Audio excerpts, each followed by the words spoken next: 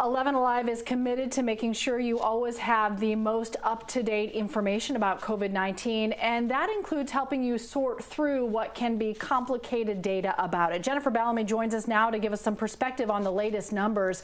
Jennifer, walk us through the trends that we're seeing. Sure, we're taking a look at three things tonight. So let's start with new cases first. We want to focus on those because we're watching Georgia's average tick up. Over the past 7 days, that's the section that you're going to see here in orange on this graph.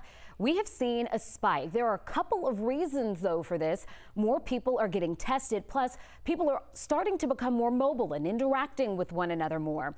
Experts tell us those factors help explain the reason we're seeing more cases right now. So let's move on to the number of people who are in the hospital right now. This information is the closest that we have to real time. These are the most severe cases, the ones that require serious medical attention.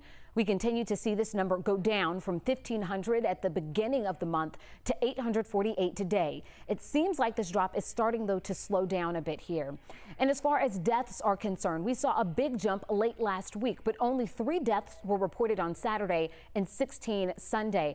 Now, there may be a good reason for that. It's a holiday weekend, and reporting typically slows down on the weekends. Nearly every drop that you see on this graph marks a weekend. So what we'll really be telling is what we see after Memorial Day is over and reporting picks back up again. Those numbers will be a better indication of what's going on. And as always, if you have a question about the data or the numbers, let us know and we'll work on getting you some answers.